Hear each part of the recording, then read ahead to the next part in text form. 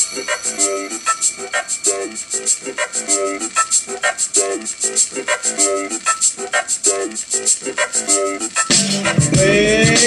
up! Wake up, wake up, wake up! Up and wake, up and wake, up and wake, up and wake!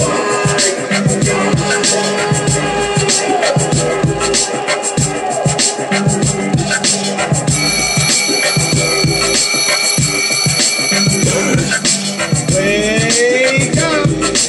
Wake up, wake up, wake up! Up and wake, up and wake, up and wake, up and wake!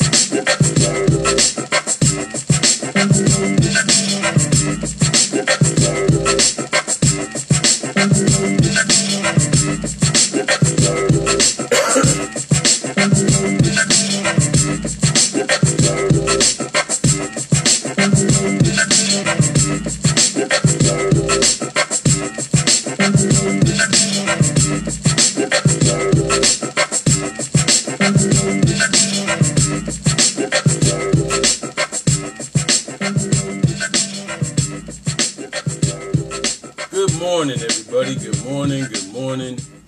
Happy Sabbath. Shabbat Shalom. Grace and peace. Shalom.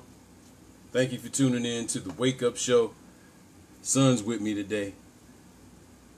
And not my son from Maloins, but that bright thing out there. How's everybody doing today on the Sabbath day? Hope you guys are enjoying the Feast of Tabernacles.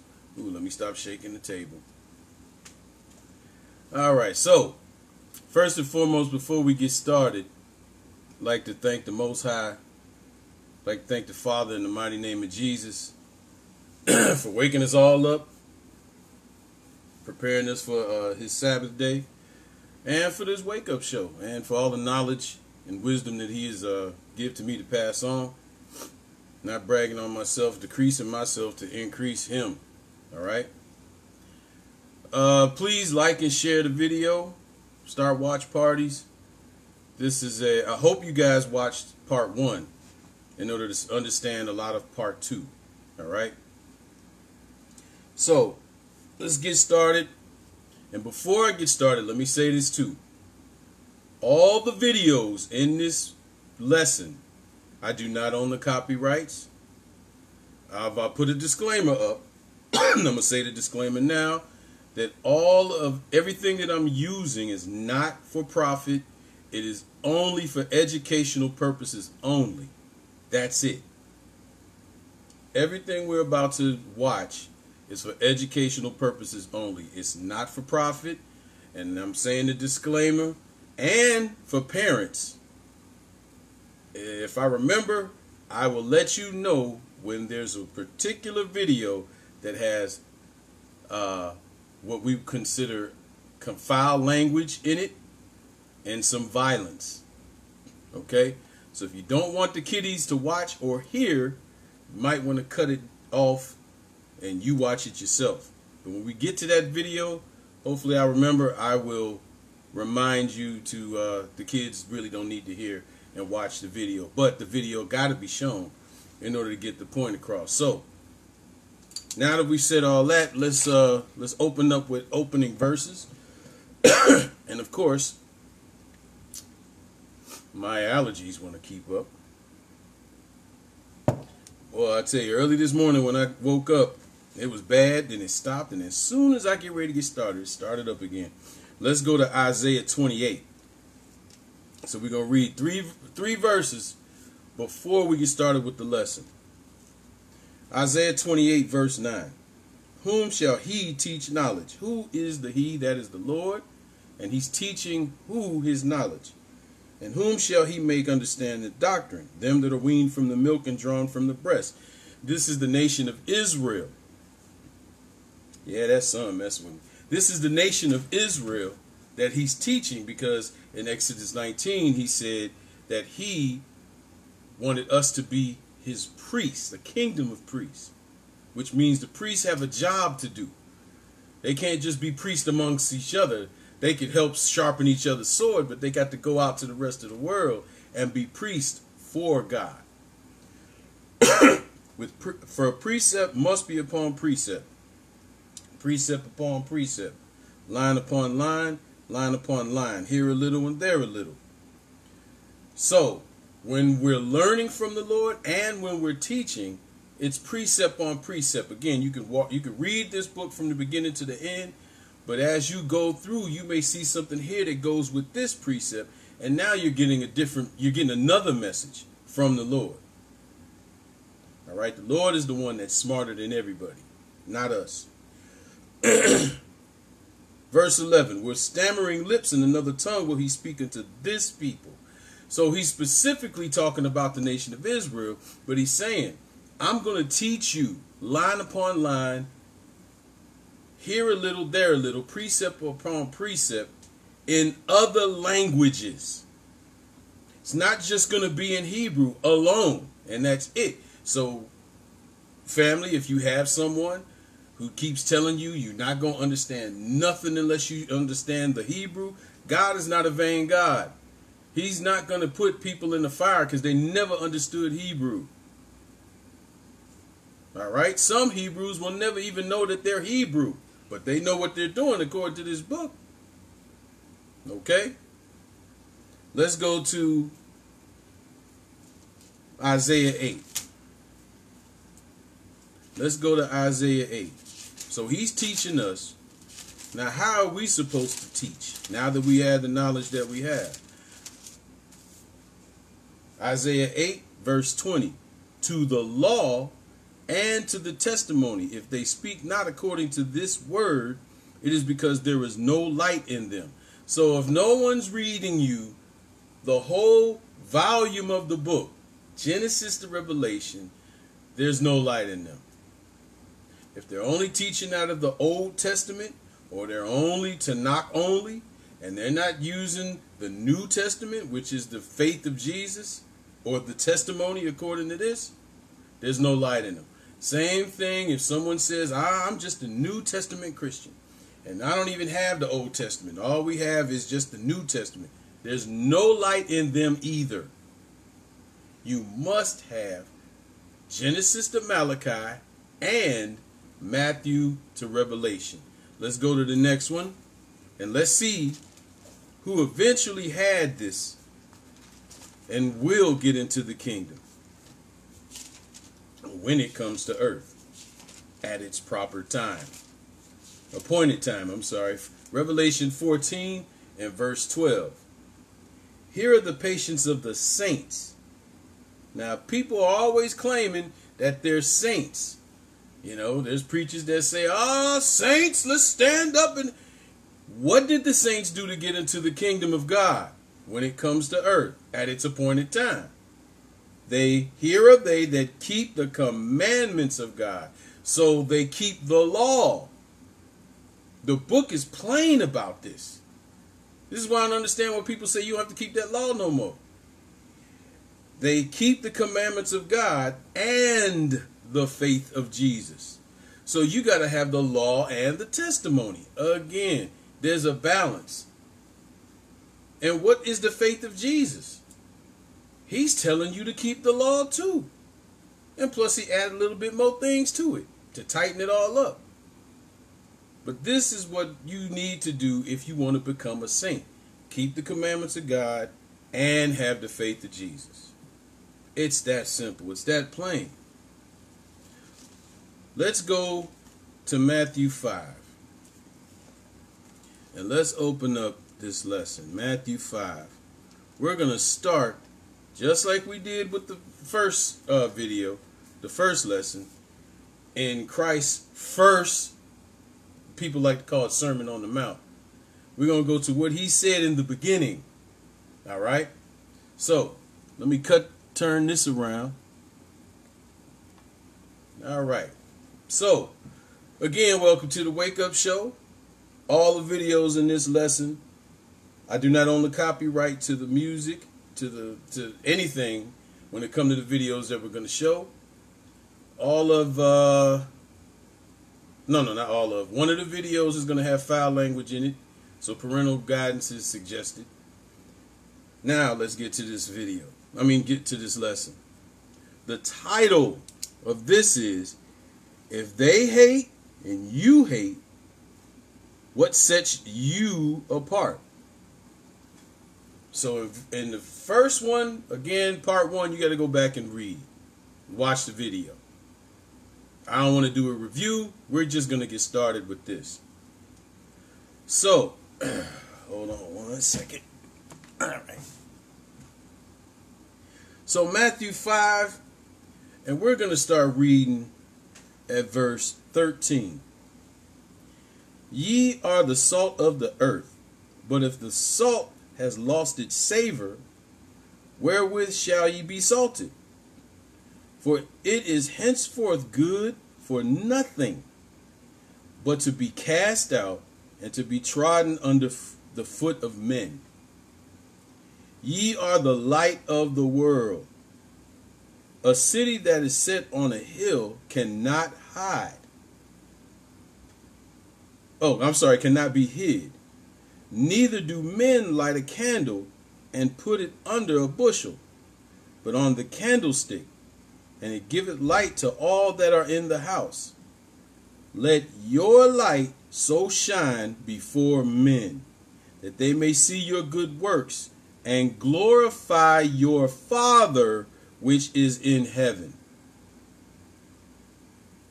So you want your light to shine when the rest of the world is going through the wide gate. You want your light to shine to help start lighting up other men to shine. But you continue to keep heading for the straight gate. We're not going to do what the rest of the world does, right? We don't want to do that. Why don't we want to do that? Because we're going to start following the rest of the world. Let's go to Ezekiel 33. Again, if they hate and you hate, what sets you apart? So if the whole world is hating, you're just as dead as the rest of those light bulbs you see right there. You're not shining before men by yourself. For God's glory. Not for your glory, for God's glory. Let's go to Ezekiel 33 and read verse 10. Therefore, O thou son of man, speak unto the house of Israel. Thus ye speak, saying, if our transgressions and our sins be upon us, and we pine away in them, how should we live then? Say unto them, as I live, saith the Lord, I have no pleasure in the death of the wicked, but that the wicked turn from his way and live. Turn ye from your evil ways, for why will ye die, O house of Israel? This also applies to the other nations as well. The Lord has no pleasure in the death of the wicked. The Lord wants everyone to repent. That's his whole mission from the beginning, and that's why he wanted Israel to go out and teach the same thing. Go out and teach the world to repent from their evil ways as well. Let's watch this video. When you pulled your weapon at night and you fired, why did you fire?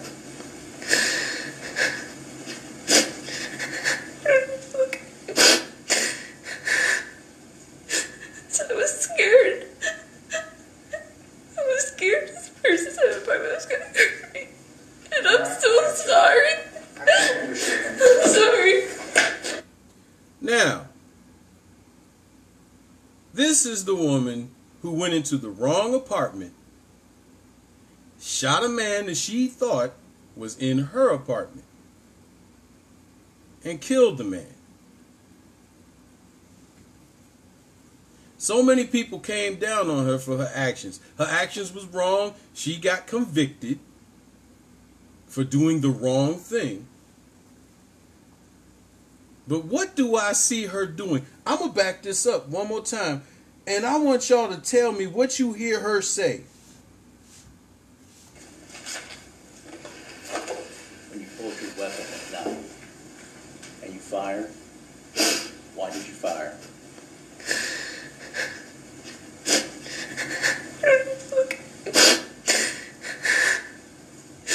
So I was scared. I was scared this person's apartment was gonna hurt me.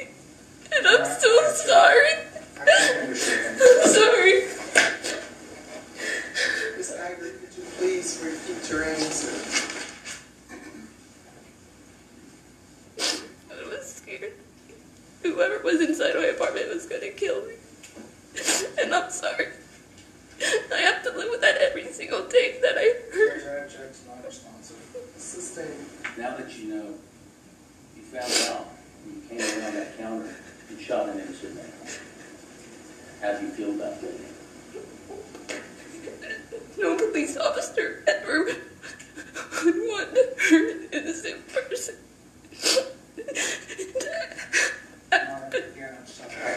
I can't understand. Miss Sky Girls, take a second to collect yourself before you speak.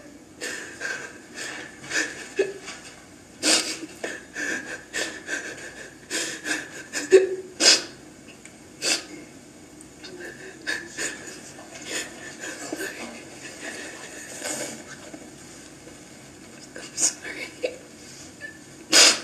I continuously hear this woman say, I'm sorry. From the time I started this video, she's apologizing for what she did. Let's keep watching. Sorry. Ready? Please.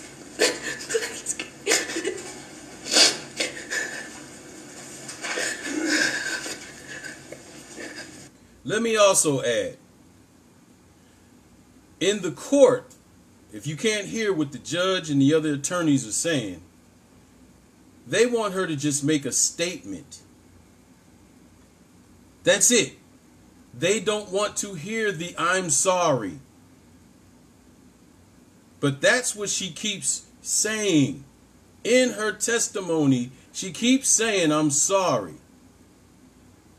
But a lot of people in Israel didn't want, oh, this heifer, oh, this chick, she ain't even sorrowful for what she did. It looked like it to me. And again, I'm not taking up for what she did wrong. This whole lesson is about if they hate and you hate, what makes you different from them? And it's mainly about forgiveness. And what is she doing? She's asking for forgiveness for those that said she ain't even asked for forgiveness. Let's keep watching.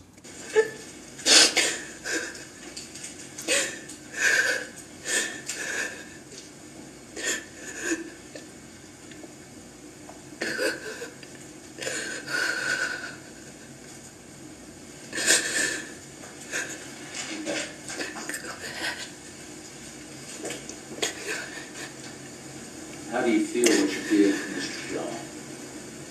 I feel like a terrible person. I feel like a piece of crap. I hate that I have to live with this every single day of my life. And I ask God for forgiveness, and I hate myself every single day. Did she say she asked God for forgiveness too? People, we got to stop looking and judging on what we see and go by the scriptures. Regardless if you think she's crying or not or faking, she's asking for forgiveness. God didn't tell us, oh, well, only forgive him if this happens or if that happens, or if She's asking for forgiveness.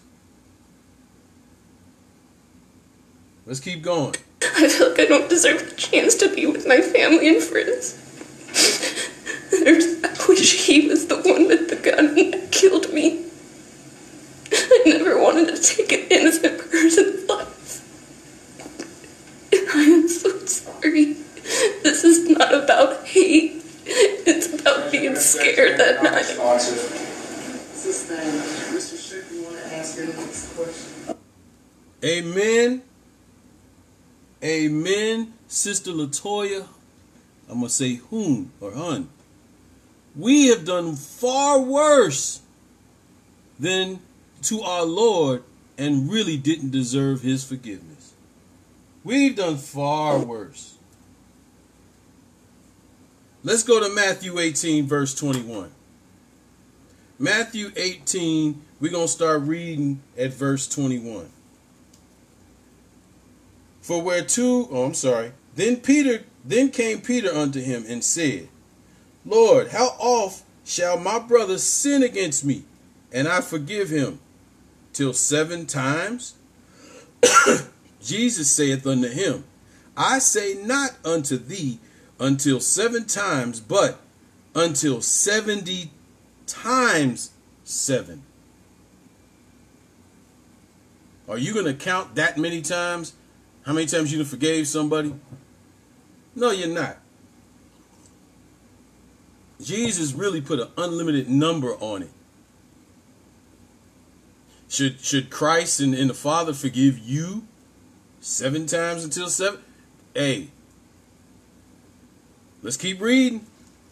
Verse 23, therefore the kingdom of heaven is like unto a certain king, which would take account of his servants. And when he had begun to reckon, one was brought unto him, which owed him 10,000 talents. But for as much as he had not to pay, his Lord commanded him to be sold, and his wife and children and all that he had, and payment to be made. The servant therefore fell down and worshipped him, saying, Lord, have patience with me. I'm going to put it back on here. Lord, have patience with me, and I will pay thee all. Then the Lord of that servant was moved with compassion and loosed him and forgave him the debt. But the same servant, the servant that just asked his master to forgive a debt so him and his children and his wife wouldn't be sold as slaves, and then he still got to pay the debt, he went and asked for forgiveness. And his master forgave him. Start at verse 28. But the same servant went out and found one of his fellow servants. So now he went out and found a co-worker with him, which owed him 100 pence. So this dude owed him less than what he owed his master. And he laid hands on him and took him by the throat, saying, pay me that thou owest. That, boy, does that sound like Israel? Does that sound like us? Sound like it to me. Took him by the throat and said, pay me, man. Where my money, man? Verse 29. And his fellow servant fell down at his feet and besought him, saying, have patience with me, and I will pay thee all. He did the same thing that servant did with his boss. 30.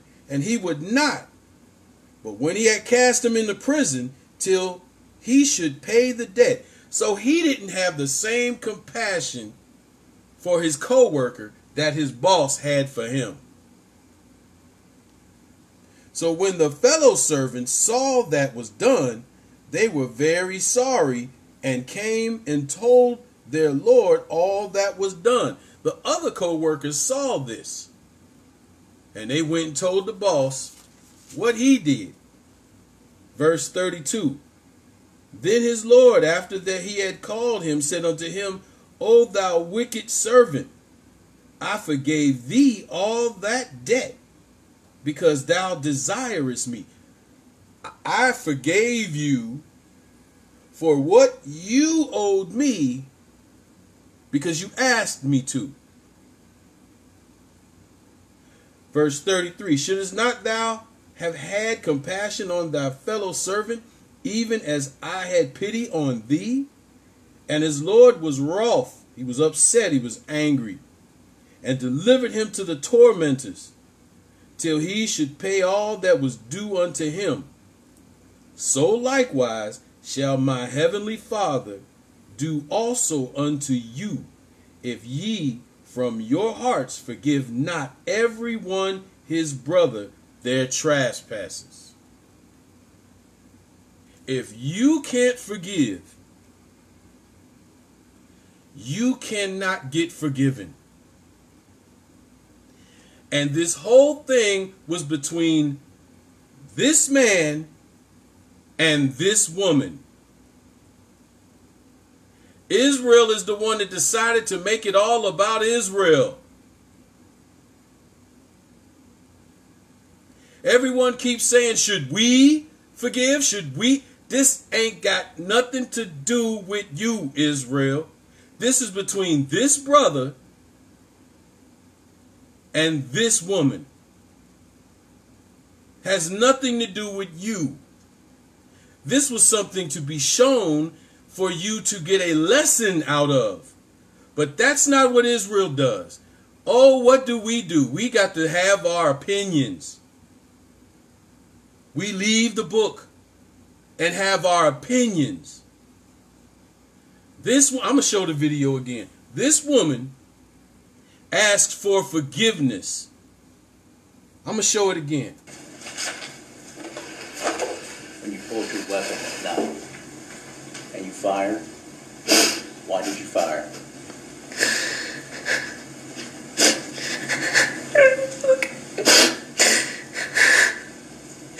So I was scared. I was scared this person's apartment was going to hurt me. And I'm so sorry. I'm sorry. Ms. Ivory, could you please repeat your answer? I was scared. Whoever was inside my apartment was going to kill me. And I'm sorry. I have to live with that every single day that I heard. Judge, non-responsive. Sustained. Now that you know, you found out when you came around that counter and shot an innocent man. How do you feel about that? No police officer ever would want to hurt an innocent person.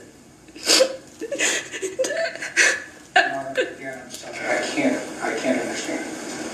Ms. Geiger, take a second to collect yourself before you speak.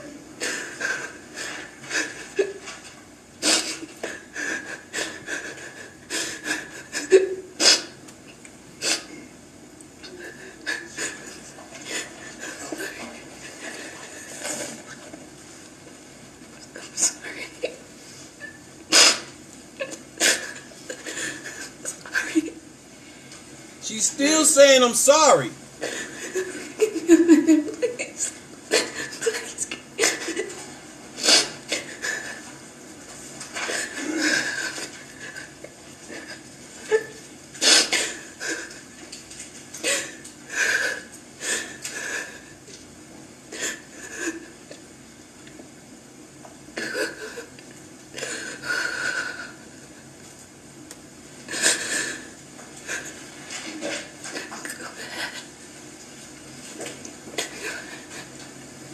How do you feel what you did, Mr. John? I feel like a terrible person. I feel like a piece of crap. I hate that I have to live with this every single day of my life. And I ask God for forgiveness. And I hate myself every single day. I feel like I don't deserve the chance to be with my family and friends. I wish he was the one with the gun that killed me. I never wanted to take an innocent person's life. And I am so sorry. This is not about hate. It's about being scared that night. Sustained. Mr. Shook, you want to ask your next? question. Now, she said this is not about hate. This is about her being scared. Yes, people, I know about the text messages that came out. Her racist text messages. But we're going to read something after this video is done. Actually, we're going to watch this first, okay? So let's watch the brother. No, let's read. Let's read. Go to 2 Samuel. Go to 2 Samuel 12. It's not a lot of scriptures. So we're going to read it. Because sometimes I don't care how evil a person is. Remember we read earlier what the Lord said. He has no pleasure in the death of the wicked. So maybe she was doing all types of wicked stuff before this. But then God came in and judged her. Also judged somebody else. And now she has to live with this for the rest of her life. Let's go to 2 Samuel, because one of our kings did the same thing. There's a reason why the Lord gave us this book, to always remember some things so we could have compassion too, Israel. 2 Samuel verse 7. And Nathan said to David, thou art the man. For those that don't know this story, David was the very really, I ain't gonna say it because people gonna be asking me where. David was a king in Israel, and he was after God's own heart, righteous. But even David slipped up and did some things. What did he do at first? He saw somebody else's wife, and he committed adultery with her. And then when Bathsheba got pregnant, he plotted to kill her husband and had him killed. This is Israel. All right. So let's read what the judgment came down to, which changed David. Verse 7. And Nathan said to David, thou art the man. Thus saith the Lord God of Israel, I anoint thee king over Israel, and delivered thee out of the hands of Saul. And I gave thee thy master's house and thy master's wives unto thy bosom, and gave thee the house of Israel and of Judah. And if that had been too little, I would moreover have given unto thee such and such things. He's saying, if I've given you everything, and if that was too little for you, I would have given you more. I would have given you more than what I've already given you. This is what God is saying. Verse 9. Wherefore hast thou despised the commandment of the Lord to do evil in his sight?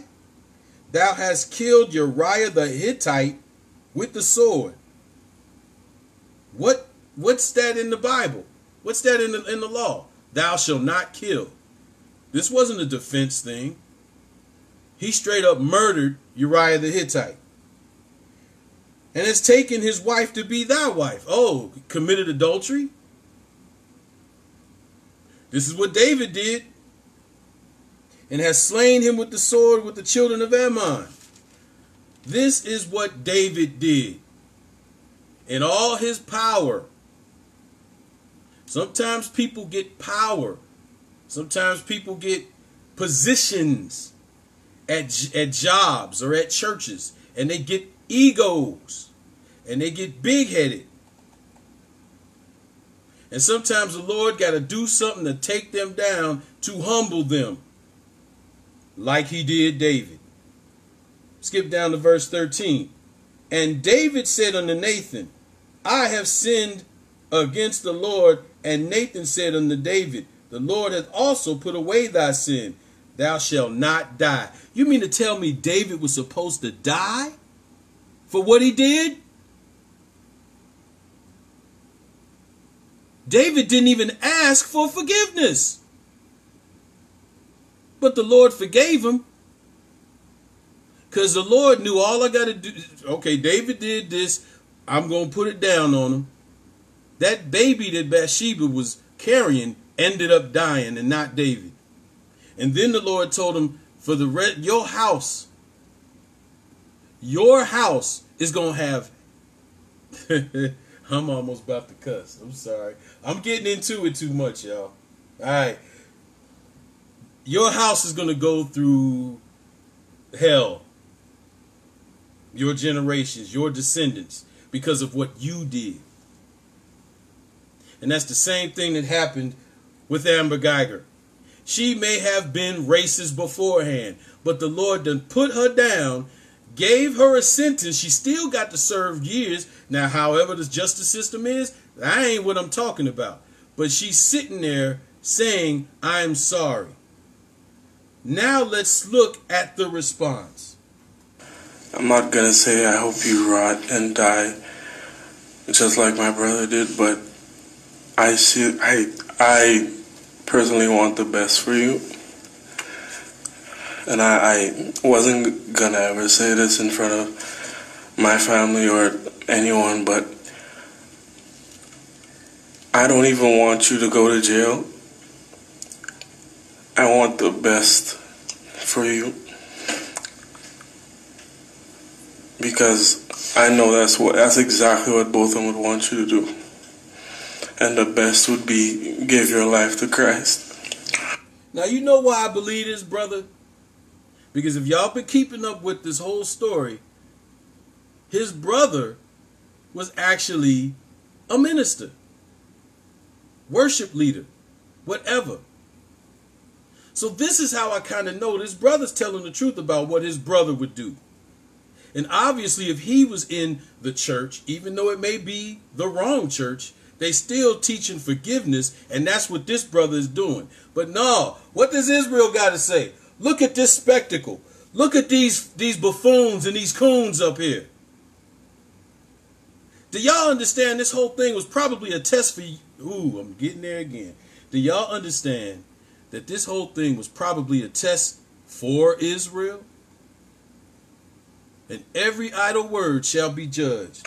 I don't know if this is possible, but can I give her a hug, please? Please? Yes.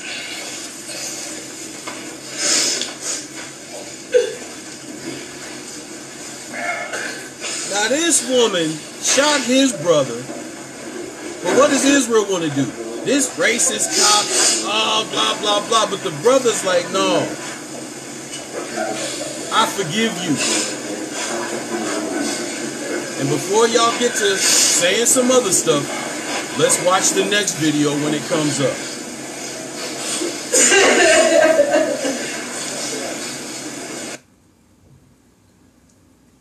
So if you haven't seen this video right here, you're going to see it now.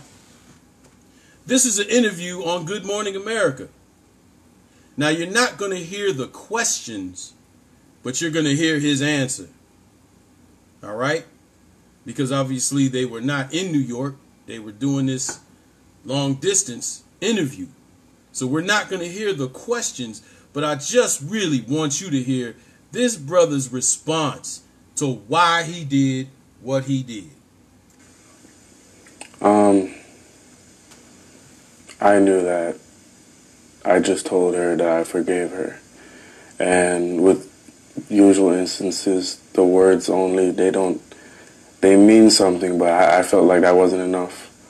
And that was just my gesture, my decision to make that, my decision of letting her know that I truly forgive her. This wasn't the decision of Israel. The brothers, that's his brother. And he's saying, I chose. The words were not enough. The brother got up and showed some actions. Oh, but not Israel. No, we got to jump on social media and clown the brother. Clown everybody that was involved. When this brother was doing it for a reason. And that was just my way. No one else's way. My decision. Just my way of letting her know that she is truly forgiven. We don't know if she may commit suicide in the future. We don't know what's going to happen. I just felt like I had to get that point across to her.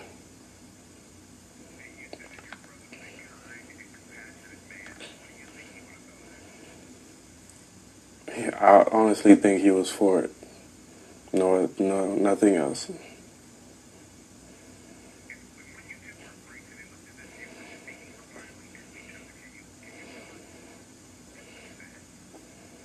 Kind words. I can't say.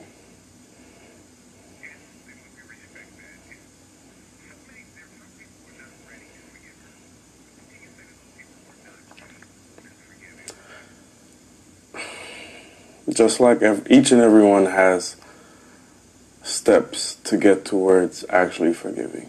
I probably went through those faster than other people. Some people went through it faster than me. If you are trying to forgive her, understand that she is a human being. She still deserves love.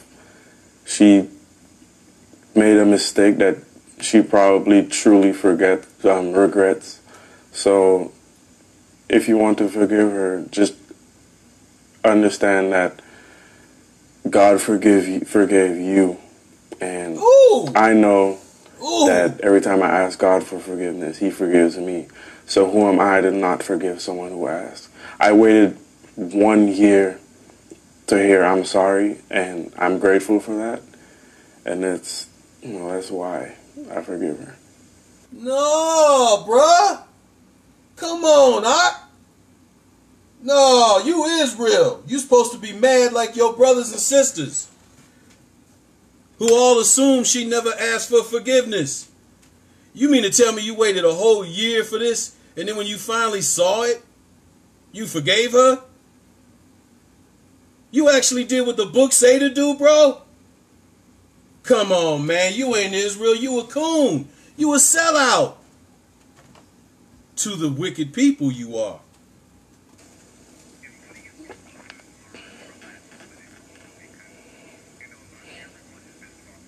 Y'all listen closely.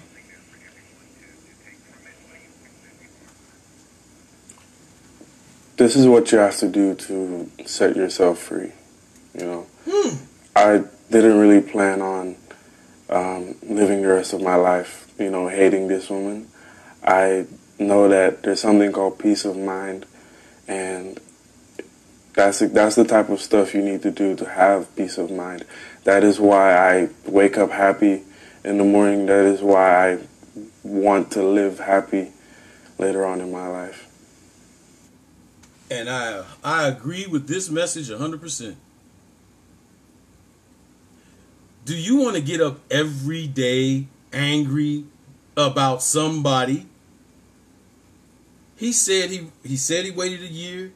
He got the I'm sorry. He forgave her. He did it for him. Because he didn't want to wake up every day angry at this person. The rest of it, she'd be in jail. What did we talk about in part 1 about grudges? Let's say she got 10 years and this dude didn't forgive her in front of her, and he's at the crib plotting when she gets out in 10 years to kill her. This is why you can't hold a grudge. He says he wants to be happy, so he forgave her. Somebody doing the book. Everybody else ain't.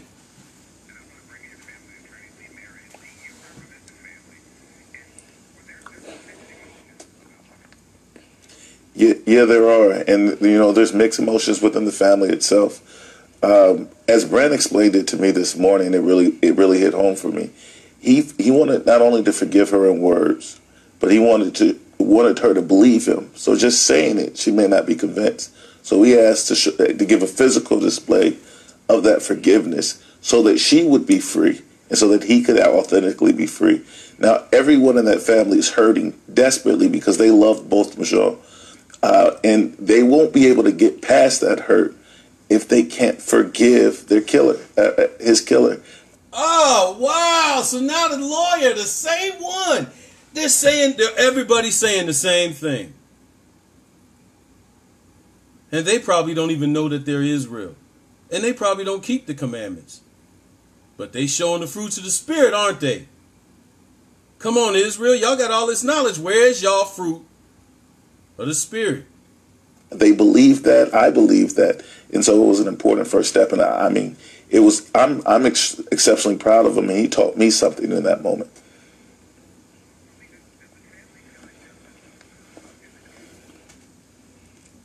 We believe in the legal system. We believe in the domain of the jurors. We hoped, we agreed with the district attorney that it should have been on the upper end of the spectrum, that the sentence should have been closer to 28 years than 10 years. That would be closer to justice, but that is a whole separate conversation from the spiritual release of forgiveness. The lawyer said these are two different things. Now everybody's upset because she didn't get 28 years, she only got 10. I wonder why. What does the book say? Let's do a detour real quick. Leviticus 26. We just gonna read one verse. Leviticus 26. Why did she only get 10 years, but if it was somebody black or someone Israel, why would they get the whole 28 years and not 10 years like she was sentenced? Leviticus 26, we are going to read, let me see where. Verse 17.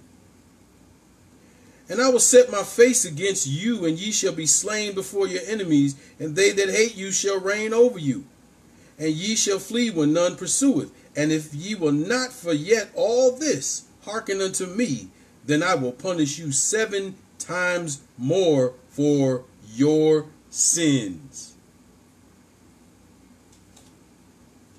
This is why, when it comes to sentencing in this country that I know of, Israel gets it more than anybody else. So that's why she got 10 years and not 25. And he's saying justice should have been 28. But if you know the book, that's what she's supposed to get. But he also said the forgiveness part and the judging are two different things. She's still getting her punishment, but she's gotten forgiveness.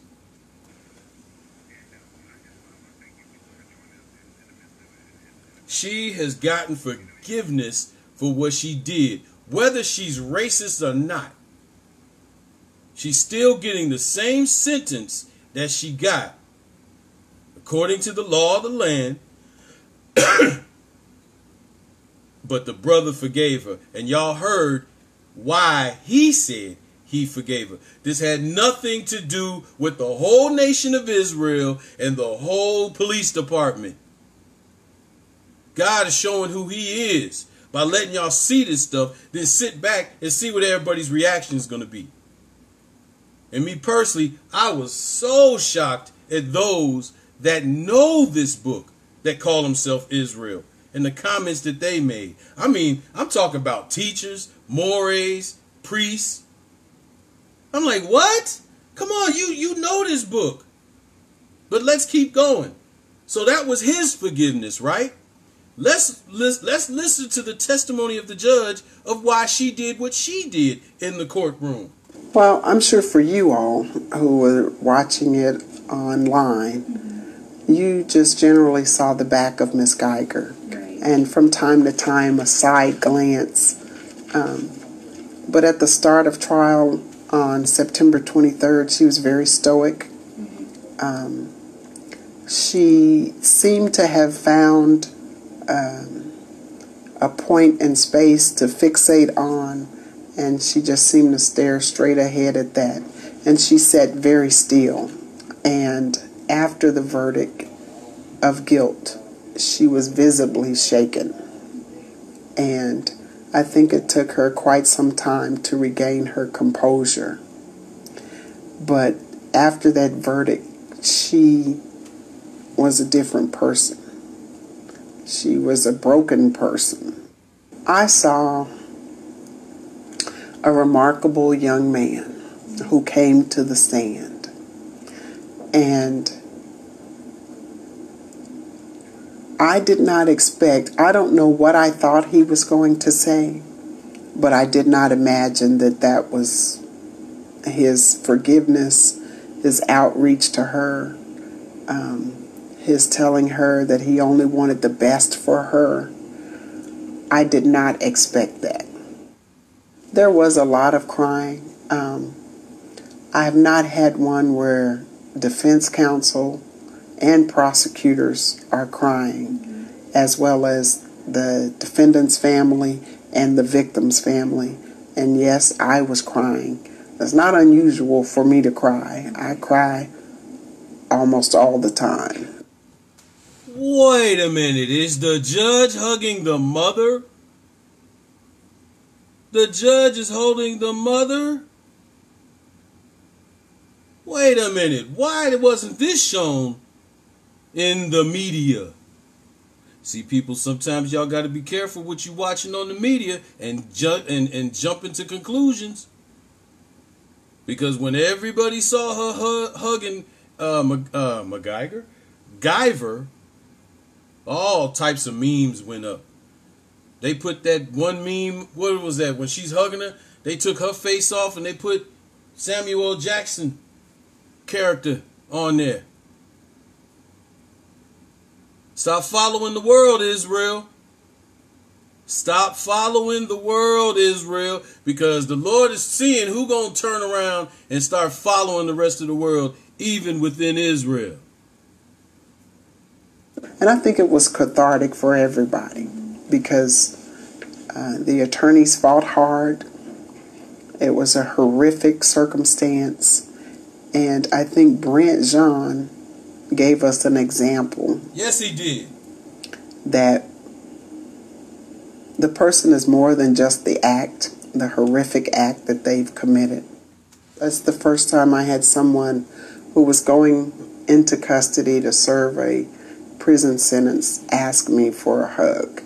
I'm very cognizant of the sheriff's policies concerning contact with an accused, and I was thinking about that, but I was also thinking about this woman is really, really hurting.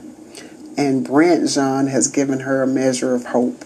And for whatever reason, she's asking me for the same compassion. And who am I to deny her?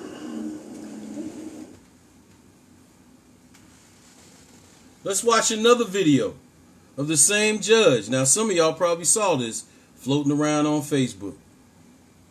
You gave her the Bible. I know that there's an organization right now. They have filed, it's an atheist organization, and they have filed a formal complaint saying it was unethical for you to hand her that Bible. What is your response to that?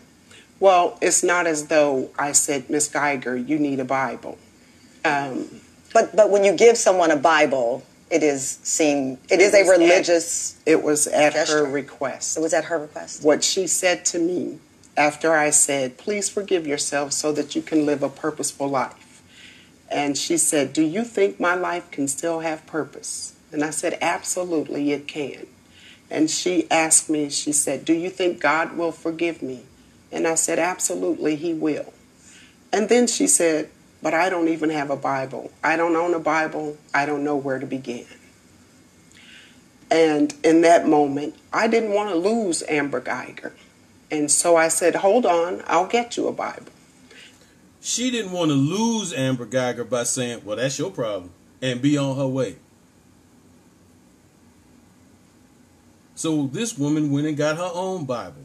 And I left the courtroom and went to my chambers and retrieved my Bible. But does it get confusing when a judge behaves that way, in that you are there for the law, not for religion? I was not there for the law. My legal duties had been concluded. No defendant presents themselves as one single act. The sum total of their life is presented. And interesting you say that, because now the sum total of your years as a judge, people are now looking at that one moment and judging you. And I know you've seen the comments. I know you've seen the vitriol. Actually, I have not. You've not seen the comments. No. Well, I won't read them to you. It's funny you say that. But some of them have been brutal. They are brutal. My family's concerned, but I'm not. What is your family's concern? They've read the comments. I have not. For your safety? Yes. But My faith is strong. If God brings me to it, he'll bring me through it.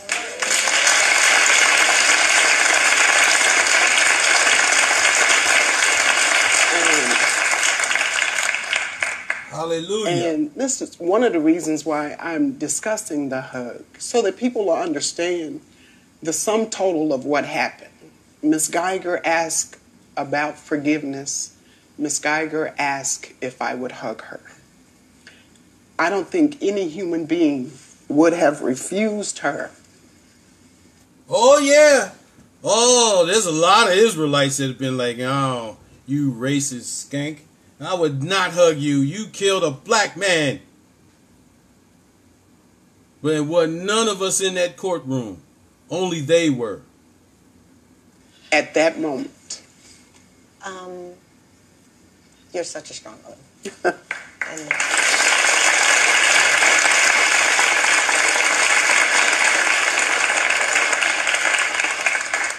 before you go, I do want to ask you about the bailiff and explain to us what happened there. Because so much of this, you have the answers to far more. I do.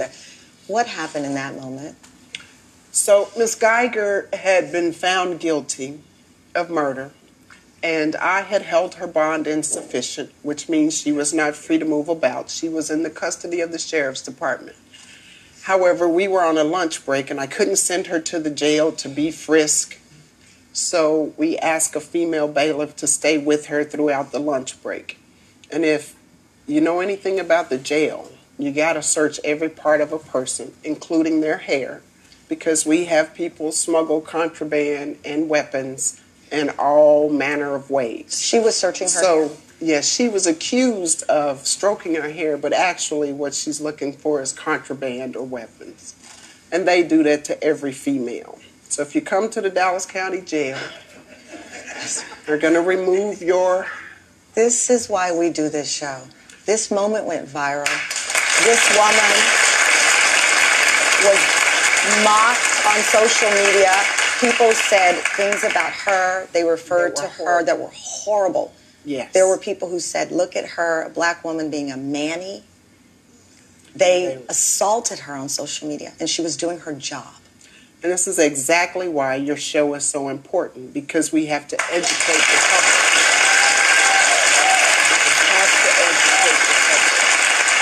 Judge Kemp, thank you so much for joining me today. You traveled from our good home state of Texas. I know it's always hard to leave Texas. That's just because you're from Texas.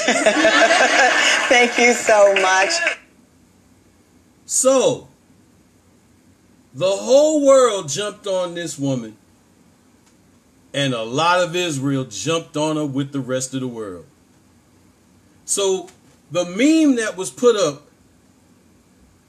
about him hugging her, the judge hugging her, and the bailiff going through her hair was not what everybody assumed it was. Let's go to Proverbs 18 and read one verse, 13.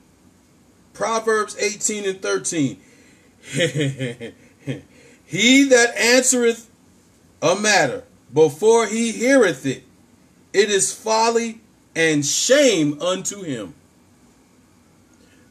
I'm going to read this again for the people in the front row. He that answereth a matter before he heareth it, it is folly and shame unto him. He that answereth a matter before he heareth it, it is folly and a shame unto him. Why? Because now that the truth is coming out, some of y'all need to go back to your timeline and erase a lot of stuff y'all put up. Because God was watching the whole time.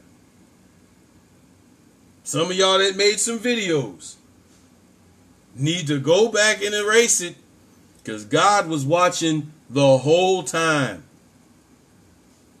Sometimes y'all better be careful what you say. Every idle word, even if you typing it, will be held against you in the court of God. Now, for those that had a problem with this whole situation, the forgiveness, she didn't ask for forgiveness, and that was a coon thing that he did and the judge did, and let's watch some other courtroom stuff that happened too.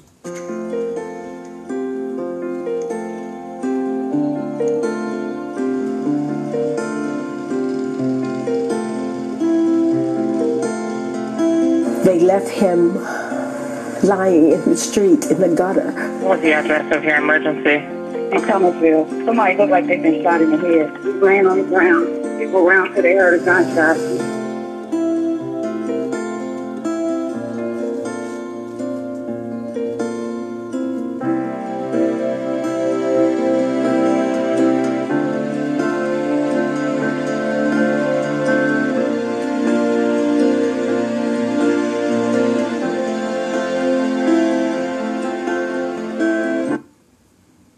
This man, or boy at the time, killed this woman's son.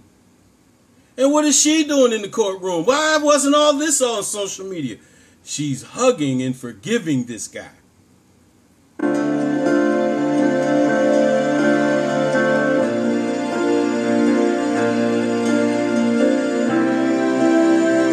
I don't hate you. I can't hate you. It's not our way.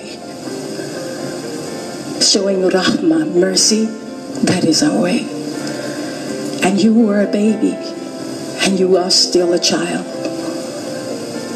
His death was already ordained. Maybe the purpose is to save your life, because you're not going to be killed by this society. My family would like very much to be a part of your seeing a better way of life so that this does not repeat itself. Because I will always be a part of your life. Any life that you take is not just one life. It is all that is connected to that life. And what we want for them is not revenge. Revenge solves nothing. It will not bring back my son.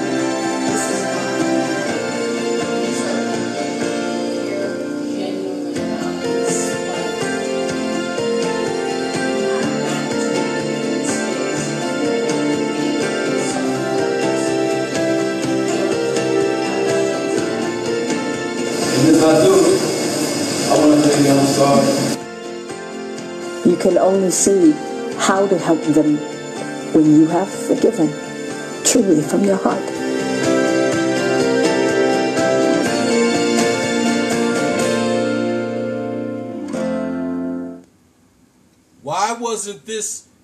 Why didn't this go viral?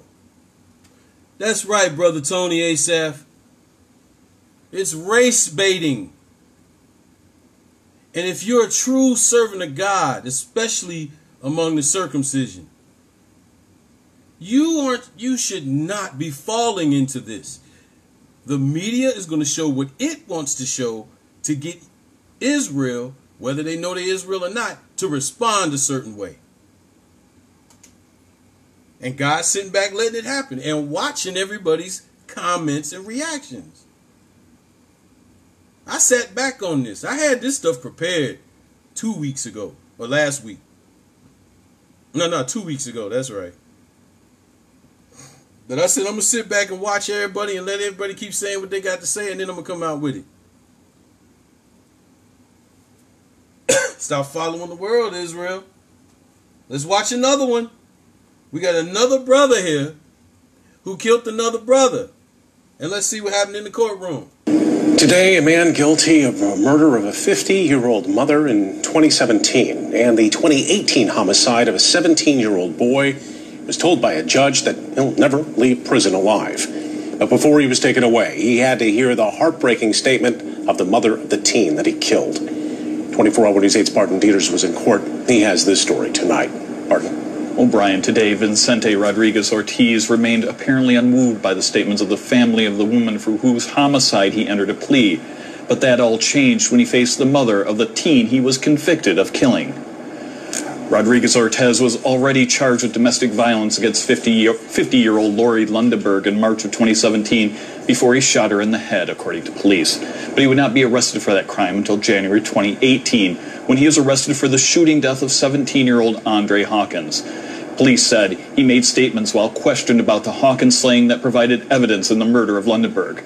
Today, before the judge handed down the life sentence, he had to hear from the mother of the teen he allegedly killed in a jealous rage. The grace displayed in her words stunned those gathered in the Kent County Circuit Courtroom. In order to get through this process, I had to forgive you, and I forgive you from the bottom of my heart. I pray for you because as a mother, you're a child to me, and in my heart, I have no anger or bitterness towards you. As a mom, I just want to hug you because I know that there's something that's not connected that made you feel so angry. I just want to say I'm sorry, Miss Hawkins. What? Did we have another I'm sorry and another forgiveness? Or in this case, is the way it's being shown to us, was there forgiveness first and then the brother turned around and said, I'm sorry? I need y'all to go back and read about David again in 2 Samuel in 12. Sometimes it takes something so drastic to happen to some people for them to change. But why isn't this all over the media? Why isn't this all over the media? Why is it just when a white cop kills a black person, it's all over the media? But not if it's black on black. I don't see Black Lives Matter for this. Because it's still race baiting, whether you want to believe it or not. And then whatever actions you do is being recorded, and God's going to deal with you on that day. Just keep watching. Rodriguez-Ortiz did not apologize to the Lundeberg family. His attorney told me that there are appealable issues in the murder conviction, and if appeals court overturns that conviction, he could withdraw the plea. But those are long odds, and a life sentence is the more likely outcome. In studio control, Barton Dieters, 24-Hour News 8. Let's go to this one. Here's another courtroom. Let's look. Can y'all see who the racist is? Not the racist, but the two different races in this one. Let's watch. An emotional courtroom as the victim's father took the stand, his impact statement offering a lesson in forgiveness. I blame the devil who misguiding you and misleading you to do such a horrible crime. No, I don't blame you. I'm not angry at you at all. Relford was sentenced to 31 years for his role in the killing of Salahuddin Jitmood. Officials say Relford came up with a plan to rob the pizza delivery driver. Jitmood was stabbed to death at an apartment on Trent Circle in April of 2015. I forgive you on behalf of Salahuddin and his mother on the act of involving to kill him. The judge, also overcome with emotion, called for a recess, only to return to another heartfelt statement, this time from the suspect himself. This time I knew. Well, I thank you for your forgiveness. There was only uncontrollable sobbing as Relford and Jitmood's father embraced one another, proving that sometimes kindness does prevail. Covering the news in Lexington, Lindsay Piercy, LEX 18 News. You know what I noticed about these two videos? The first one with the Muslim woman and now this Muslim man. They got more compassion and forgiveness for people that don't believe their faith than Israel does. And that is a shame. They love their God so much, but Israel can't show the same thing. I see why the Lord said we are a stubborn and stiff-necked generation. I see why. Let's look at some more forgiveness. On a Bob Norman investigation of a so-called youthful offender facing a controversial 60-year prison term for violating his probation. But as Bob Norman reports today, the judge who handed out the harsh sentence had a dramatic change of heart. I really want y'all to pay attention to this video. Please stop typing, listen and watch this video. I just ask you to please forgive me, Lord. Another chance. That's what 23-year-old Herbert Smith wanted today from Judge Matthew Destry to reconsider his 60-year prison sentence for violating probation. Wow, 60 years for violating probation. Now, ain't that what the Lord said? I will punish you 7 times more for your sins. Let's keep watching. 47 more years than even the prosecutor had asked for, prompting a petition that gathered 20,000 supporters for Smith. So the prosecution asked for a number of years, and the judge gave him 47 more years beyond that. Let's keep watching. He's a burglar. He's a robber. There's tremendous amounts of evidence supporting it. The prosecutor pointed out that Destry had given Smith a break 3 years ago when he sentenced him to just 2 years in prison as a youthful offender on convictions of home burglaries and a strong-arm robbery. But after serving his time, Smith failed to comply with nearly all the terms of his probation, culminating in the October suspended driving arrest in a car with a convicted felon, a box of bullets, and suspected stolen goods. I'm here to say that 60 years just does not seem fair and reasonable. Pastor Alan Jackson, who has never met Smith, protested the sentence and promised that if the judge gave him that chance, his church would mentor him. I have been trying to save you, Herbert Smith, for the past 3 years. Clearly, you were still out there leading the thug life. Then he mentioned the pastor. Good people, they want to find you a job, Herbert Smith. They want to keep you out of trouble and away from bad influences. Then Destry dropped the bombshell. I have decided to suspend your sentence of 6 years. What? What did this judge just say? Hold on, y'all. Y'all can't see me drink it, but I'm going to show you. Here go my tea. It's tea time. What did the judge just do? Hold on. I got to sip my tea. Hold on.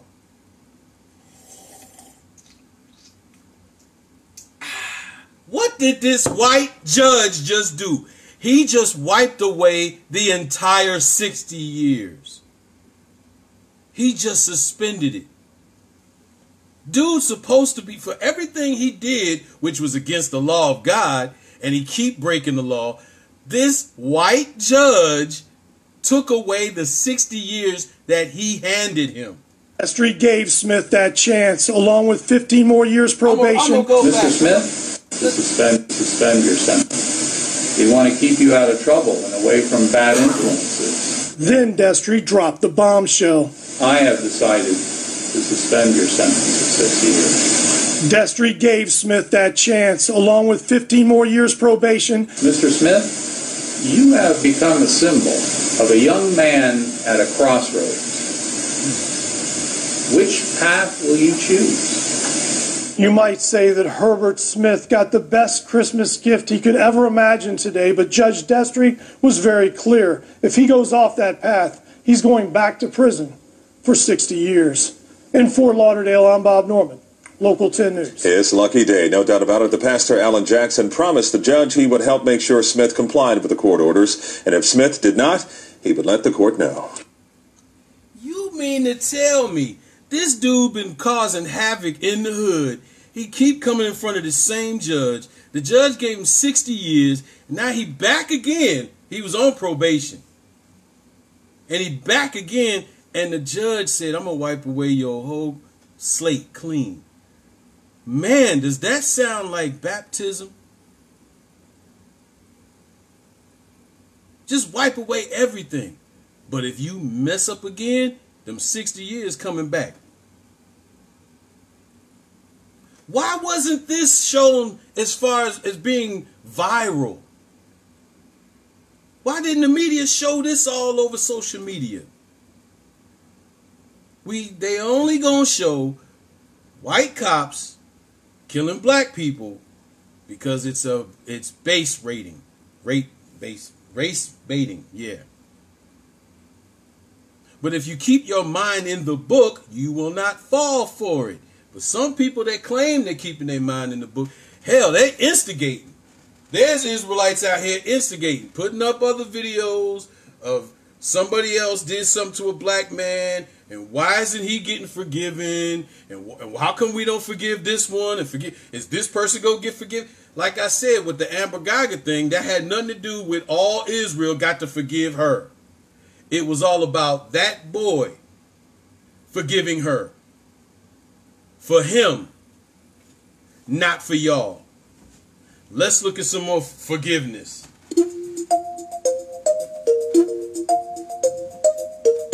I saw that he was taking something and going to one corner of the store. Coming back, there was nothing in his hands. I rewinded the video and I saw that he's putting something in his pocket.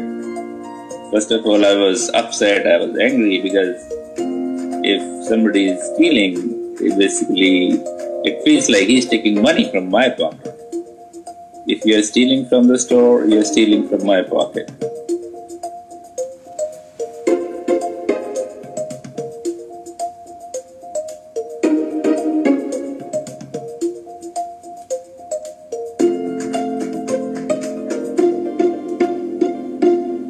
I asked him, why are you doing this? He said, I'm hungry. I'm stealing it for myself and my younger brother. When he said, I'm hungry, the whole thing changed. The whole perception changed. This is not a regular shoplifter or regular shoplifting incident. It is something different. I said, if you're hungry, I'll give you food. Don't try to steal these candies and gums and junk items. You're not going to fulfill your hunger with that. That's useless.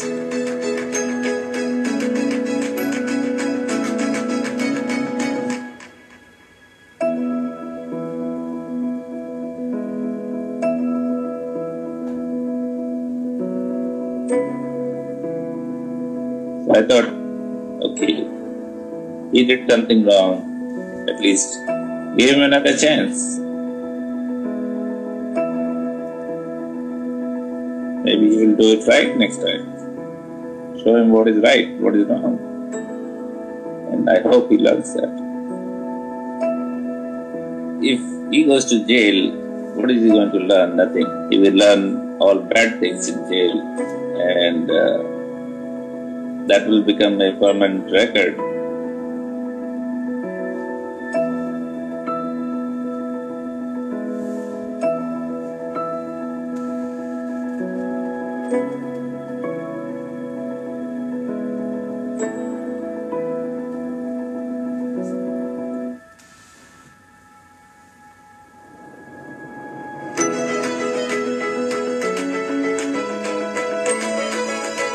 It's always important to help kids. I think they are the future of the country. If we try and we do something, if it is able to make some change, that's what we are there.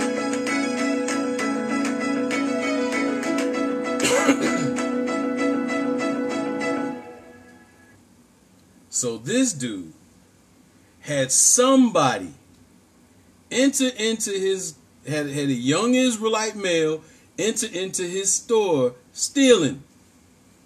He caught him. Why are you stealing? Because I'm hungry. So the dude gave him food.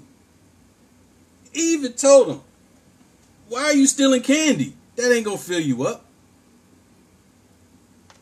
It sure ain't going to fill you up. So he gave him some food. What's compassion, right? That's what it looked like to me. That's what we're supposed to do. We're supposed to be forgiving. If they hate and we hate, how are we set apart? And these people believe in other gods. What about Israel? Let's look at Israel forgiving someone too. Now, I talked about this several times in some of my videos. This, I forgot when this was. Was it 2016 or 15? I forgot. But this is a racist neo-Nazi and an Israelite. Let's watch. Why you don't like me? Give me a hug. Give me a hug. Give me a hug. Give me a hug. Yeah, give me a hug. You don't like me? Hug me. Hug me. Hug me. Hug me. Give me a hug.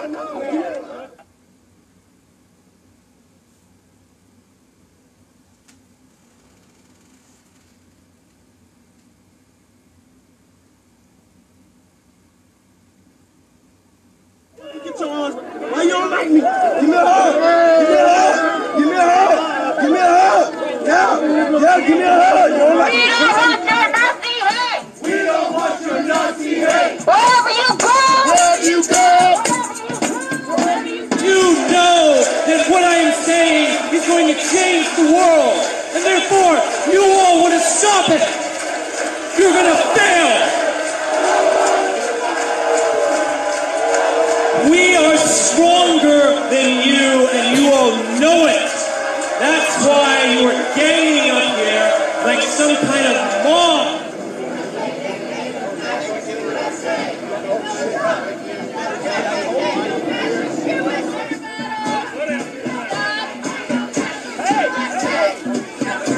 I just thought it's really important for a person with privilege, I'm white, I'm straight, to come out here and denounce all hatred and bigotry, and to show these people who advocate for ethnic cleansing and who are anti-gay that there's no hate tolerated in our community, and that we will fight against them and show them that we're united.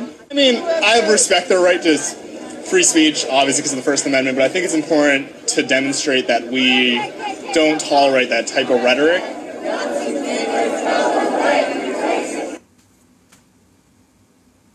So what happened with this right here is that there was a Nazi rally. Protesters against the Nazis came out. This white dude came out and decided to go against the protesters on his own. And he asked this dude, "Why you don't like me, dog?" And you couldn't hear it, but the dude said, "I don't know." See, sometimes, again, people do something. They could be brought up being a racist. And God will do something to change their mind, and they will change. But Israel, will you give that person a chance to change? Or will you stay the same and not forgive other people? But that's what this brother did. Let's watch this part again. Get your arms. Why you don't like me? Give me a hug. Give me a hug. Give me a hug. Give me a hug. Yeah, give me a hug. You don't like me? Hug. This brother's like, man, give me a hug, man. Come on, man. Give me a hug. Give me a hug. Give me a hug. Give me a hug. Should make a track out of that. Give me a hug. Give me a hug. No? Okay. Let's go to the next video. Here's another brother who goes straight to the KKK. Let's watch.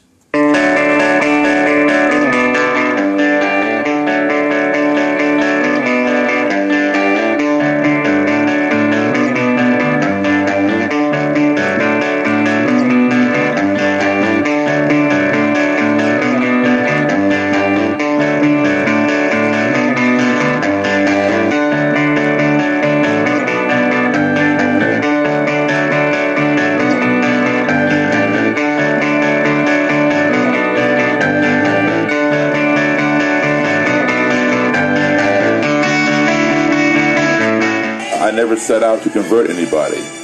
In my quest, some of them ended up converting themselves.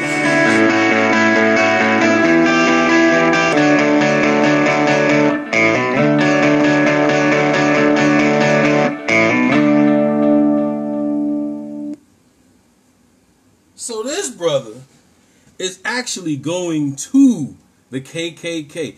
Most Israelites would watch this and say, this dude, I can't remember his name. I can't remember that character's name on there was a Boondocks that was black and was racist against black people. I forgot his name. Anybody remember his name? Type it up there. But most people would look at this and be like, that this dude and this dude is actually doing the opposite. People keep judging the book. What was that Proverbs again? He that judgeth the matter before he hear it is folly unto them. But these people are demonstrating the kingdom while Israel sits back with all the knowledge of God and condemns everybody.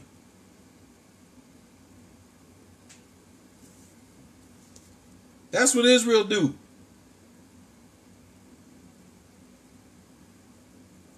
Let's watch something else that happened. You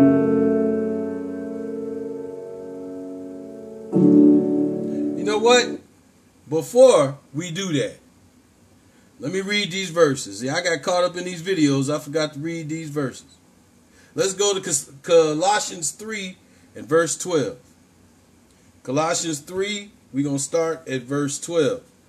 Put on therefore as the elect of God, holy and beloved, bowels of mercies, kindness, humbleness of mind, meekness, long-suffering, forbearing one another, and forgiving one another. If any man have a quarrel against any, even as Christ forgave you, so also do ye. That's right. His name Uncle Ruckus. Right. So we're supposed to be forgiving folks as Christ is forgiving us. No matter what they do, because we've done far worse to Christ than people are doing to us, except the killing part, but that's a part of the curses. And we'll probably get to that a little bit later. Verse 14, and above all things, put on charity, which is the bond of perfectness. Put on the bond of charity, which is love. Verse 15, and let the peace of God rule in your hearts, to the which also ye are called in one body, and be ye thankful. Let the Lord Christ dwell in you richly in all wisdom, teaching and admonishing one another in psalms and hymns, in spiritual songs, singing with grace in your hearts to the Lord. And whatsoever ye do in word or deed, do all in the name of the Lord Jesus, giving thanks to God and the Father by him. That's what we're supposed to be doing. Let's go to 1 Peter. We're supposed to be doing these things, but no, we get too caught up in social media, the TV, whatever, and they draw us back to our old self. And then the brothers and sisters who point out stuff like I'm doing get talked about because they're trying to show, hey, we really shouldn't be doing this. 1 Peter 4, let's start at verse 1. For as much then as Christ hath suffered for us in the flesh, arm yourselves likewise with the same mind. For he that hath suffered in the flesh hath ceased from sin, that he no longer should live the rest of his time in the flesh, to the lust of men, but to the will of God. What did we read earlier? The will of God. Forgive one another. That's what we read. But the lust of the flesh is saying, no, these people are brutal. I hate them all. But Christ ain't doing that about you. He got problems with all of Israel, but he trying to let Israel sort it out before that judgment come. Verse 3, for at times past our life may suffice us to have wrought with the will of the Gentiles, when we walked in lasciviousness, lust, excess of wine, revelings, banquetings, and abominable adulteries, when they think it strange that ye run not with them to the same excess of riot, speaking evil of you, even within Israel. Because we learned the way of the Gentiles. And so now within Israel, we doing the same thing. And then when Israelites start waking up, realizing, well, I'm supposed to be walking this way, other Israelites do the same thing. Speak evil of you. The Lord is separating folks, and I don't even think people know it. Who shall give an account to him that is ready to judge the quick and the dead? For this cause was the gospel preached also to them that are dead, that they might be judged according to the men in the flesh, but live to God in the spirit. But in the end of all things that is at hand, be therefore sober, that means sound-minded, and watch unto prayer, and above all things have fervent charity among yourselves, for charity shall cover the multitude of sins.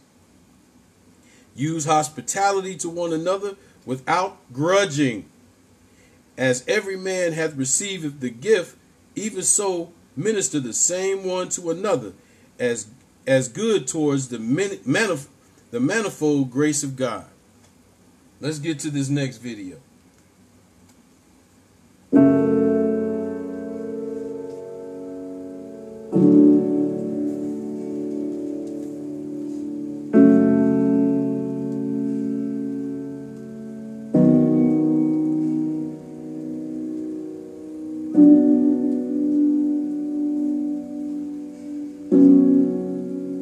My main concern really wasn't me. It was my client. I mean, I got these guys coming at me with AR-15s. I mean, I'm actually seeing this here. My first thought was to throw my hands up and let them know, hey, I'm no threat to you, none whatsoever. My client is no threat to you, none whatsoever. I made it so clear to these officers. I made it clear. I mean, I'm at the height of my lungs to where I was hoarse when I got finished. You know, it got to the point to where I just gave up because it wasn't nothing else that I could do. You know, I don't know if you've seen the part when I had my hands up and my head was up and I was talking to my client. And then when I put my head down, I really accepted what was going to happen right there because it wasn't nothing else I could do.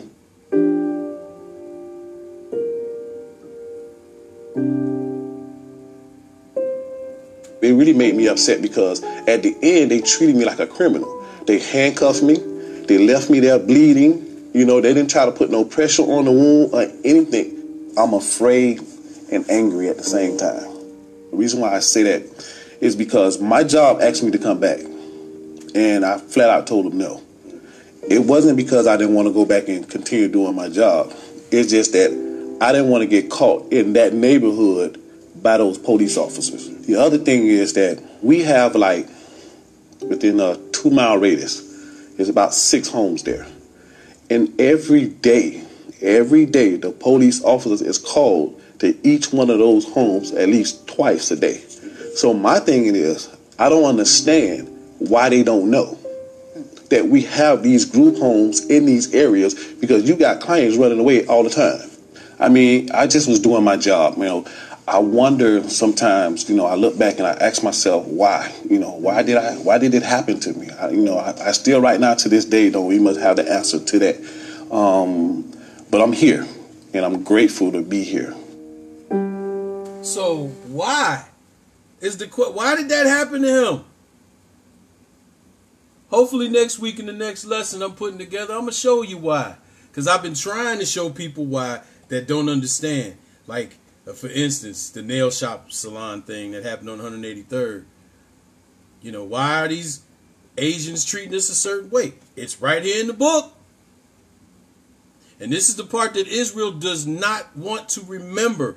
When you go into your carnal state of mind, trying to be like the rest of the world and condemning everybody for what they are doing to us, you're forgetting the spiritual side of why this is happening.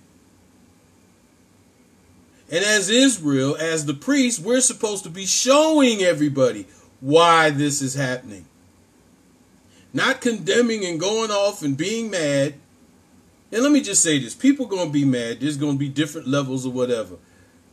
I'm like my pastor now. I ain't mad at nobody. I truly know why this stuff is going on. And I actually feel sorry for these cats that's doing stuff to Israel. But I'm going to still give people forgiveness. But the Lord is the one that knows in their heart if they truly want forgiveness and if they change. I don't know. I'm just supposed to do my job. But why did this happen to this dude? Let's see what happened. Now, this happened years ago, too. It was only, if I remember, only big in Florida and maybe Georgia. But I saw it, and I didn't see it all, everybody on social media going off about it. Charles Kinsey is lying on the ground, hands in the air. Police are out of sight, pointing their guns. You can hear Kinsey trying to explain. He's a healthcare professional. The man on the road next to him is his autistic patient.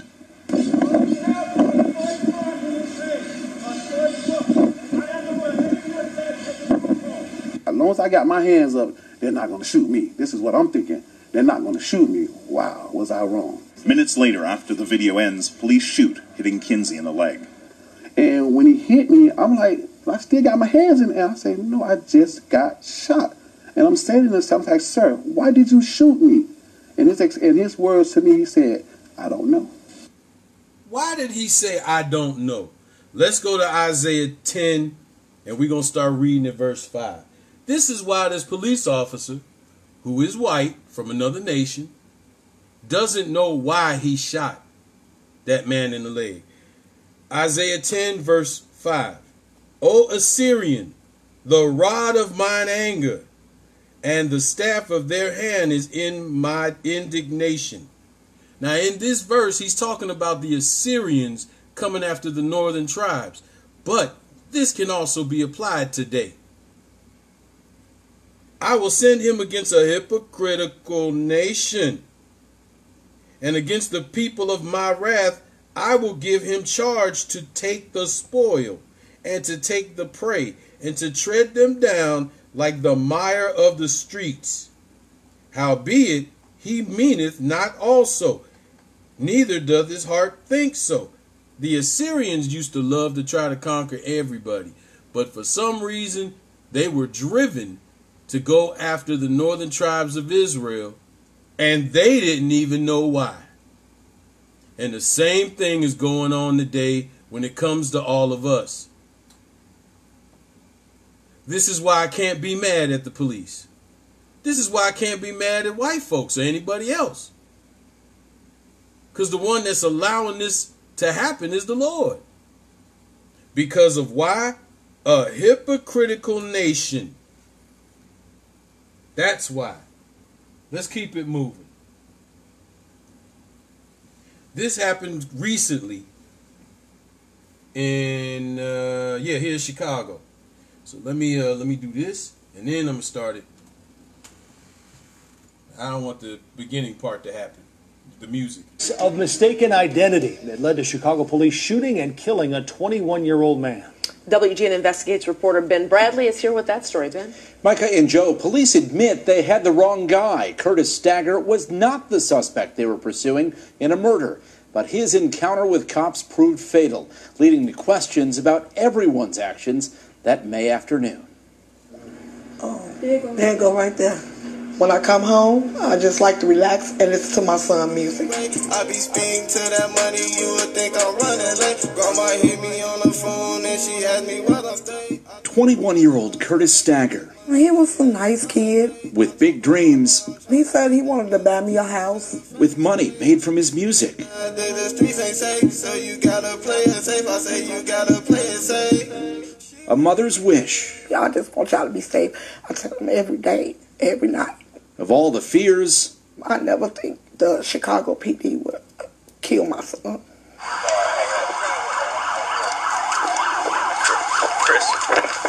It was the afternoon of May the 28th when police hit the ground running. We'll move up to that blue one, right? Go. They were searching for a suspect wanted in the death of Jalen Elzie, a 15-year-old student gunned down this year in a drive-by. Police had arrested the suspected triggerman, an alleged gang member with a long rap sheet. Now they were closing in on the driver. Stay out of line of sight. Or so they thought. Tell those officers on north end of the street, get behind some cover. The officer who fired his gun did not wear a body camera. He's in the car, he's in the car. So how the shooting started remains unknown. Guys, which car is he in? Which car are we in? He's in the red car, it's in a driveway. Audio from this police video captures a tense exchange. And then the crackle of gunfire.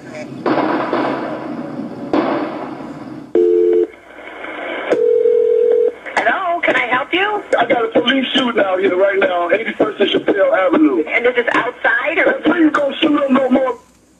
They just said my son raised up, caught his breath, and fell back down. At the hospital. And the doctor came out and told me that Curtis didn't make it.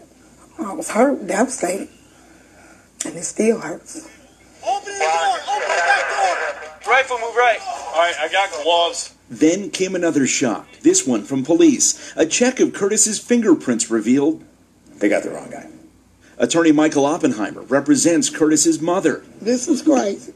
He says police were after 20-year-old Tyrese Stagger. And I had like 5 shots go off. Tyrese was inside the house. And they kept screaming like, we got him, we got the suspect. Cops apparently confused Tyrese with his older brother Curtis, who does not have a criminal record. They don't look alike. They simply just shot. Police initially said Curtis Stagger fired the first shot, but they later changed their story to say he didn't shoot at all.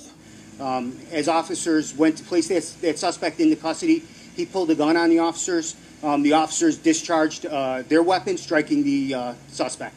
Police say they found this semi-automatic pistol in the car, but the family has questions about where the gun was found. You can see that gun is on the passenger side, kind of under the seat near the passenger door. It makes no sense that this kid had a gun in his hand, and after he shot, that gun would end up there. On this video, you hear an officer mention a possible second weapon. There's one on the floorboard over there to the right. Dude, I thought I saw a black gun too. Hey, he might have another gun on him as well. But police recovered only the one. He shouldn't have been gunned down like that. That's not right. It's not. The family plans to file a federal civil rights lawsuit against police. This family wants answers. They want justice. They want answers. Their son was wrongfully killed by the Chicago Police Department. As for Tyrese, on May 30th, police issued a warrant for his arrest. In it, they said he was positively identified as the driver in Elzie's murder. Off camera, Tyrese says that's not true. Police eventually nabbed Tyrese, but then, after he was questioned, he was brought into court and the warrant was dismissed. He was never charged. It looks like this all could have been avoided. That's right. Tyrese is free, but 2 families are left incomplete. And it apparently all started with a case of mistaken identity. I just want justice for my son, that's all. Because I can't make him back. They shot my brother in his head. Police ain't investigating, they want to see us dead. A police spokesperson says detectives did not push to have Tyrese Stagger charged in the teenager's death because they're awaiting more evidence. That case is still under active investigation.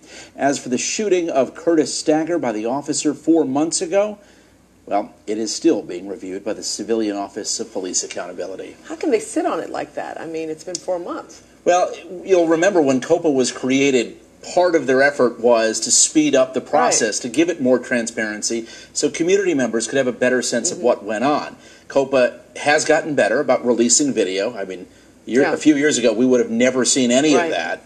And so the process still takes time. And as you can see, there are a lot of questions about this. And for the family, a lot of things that still haven't been answered. And this is why the Lord said, the police department, white folks, it don't matter. They're doing what they're doing. They don't even know why they're doing it. But as we also read in Leviticus 26, they that hate you shall rule over you because of our own sins. See, we keep looking at the media and going carnal when we're supposed to know the spiritual. And I'm speaking directly to spiritual Israel, those that know this book, but then fall into the ways of the world and start condemning everybody just like the rest of the world does. The Lord told us that he was going to make us mad, and a lot of y'all are falling in it. Let's read Deuteronomy 32. Let's get a reminder here. Deuteronomy 32 verse 21. They, who is they? Israel, you. They have moved me to jealousy which is not of... Okay, let me do it again. They have moved me to jealousy with that which is not God. They have provoked me to anger with their vanities. So, as a nation, we have provoked God to anger with nonsense. So what did he say he was going to do to us? And I will move them to jealousy with those which are not a people. I will provoke them to anger with a foolish nation. And the reason when I know this in my head, this actually stops me from being angry. The Lord is like, I'm going to make you. He may make me angry another way. But when it comes to these things, I'm like, I see what the Lord is talking about. I totally see what the Lord is talking about now. And for the brother that mentioned this, everybody angry over this, aren't they? Let's watch. Come on. Tonight, we are seeing the face of Atatiana Jefferson, shot and killed in her home by a Fort Worth police officer early this morning. Now, we know a lot of you have questions about this case, and we have been working all day to find out what we can. This story begins on the south side of Fort Worth on East Allen Avenue.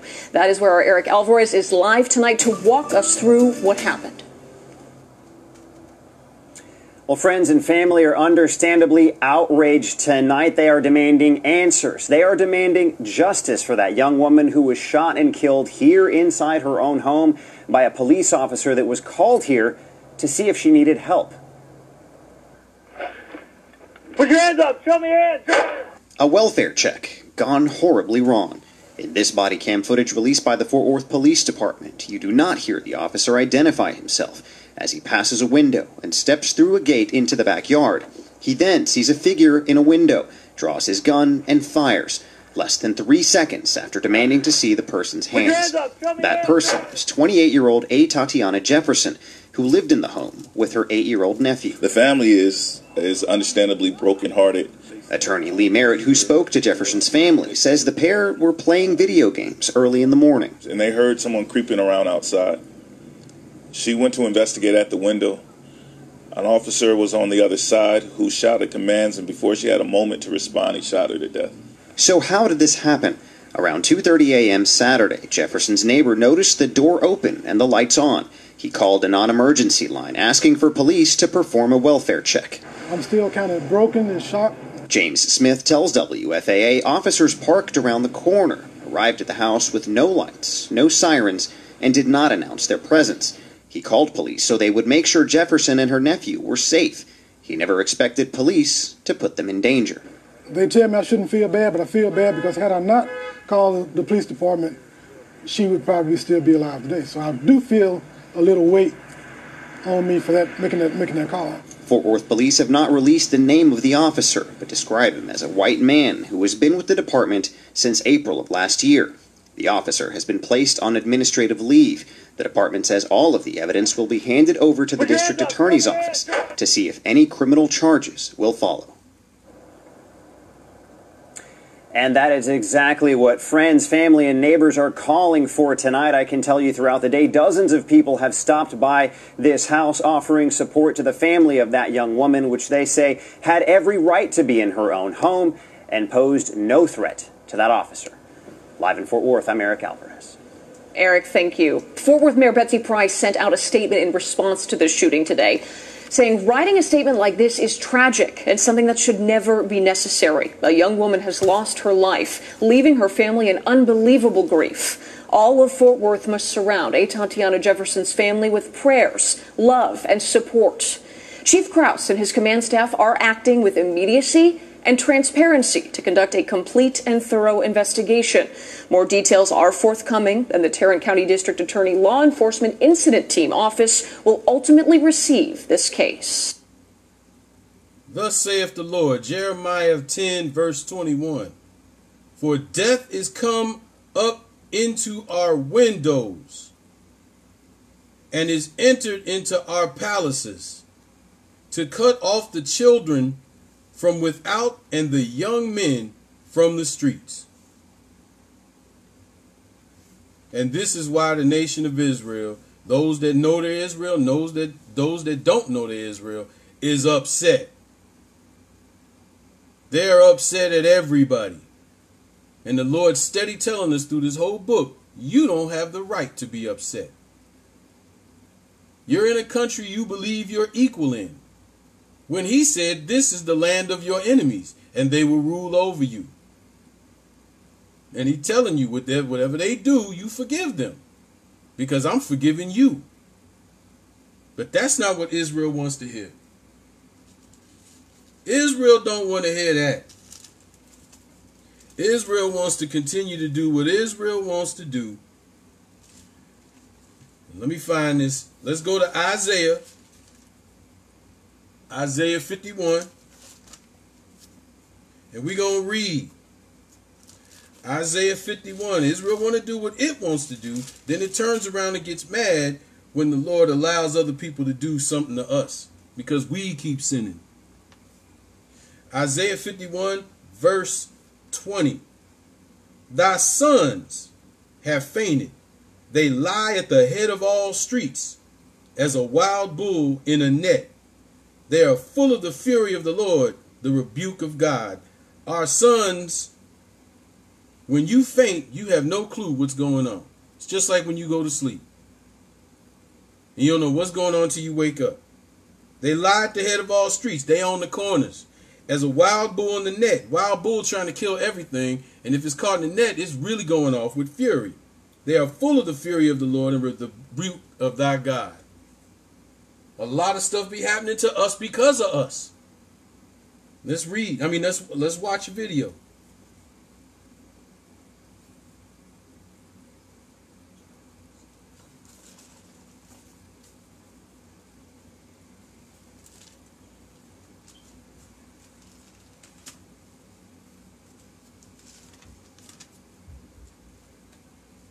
Oh yeah, this is the video I was talking about. I just remembered.